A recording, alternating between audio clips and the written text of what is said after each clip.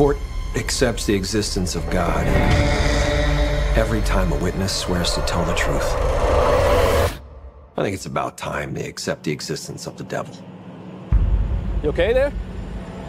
Jesus. I think I hurt someone. In 1981, Arnie Johnson pled not guilty. We think this family was cursed. By reason of demonic possession. I am not going before a grand jury and saying he was possessed by demons. Whatever happened that day, that was not Arnie.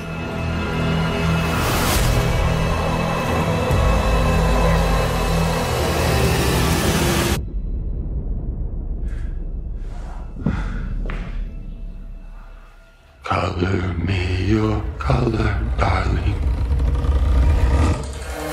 Color of your color chart. I know where you're coming from. Coming from. Coming from. Coming from.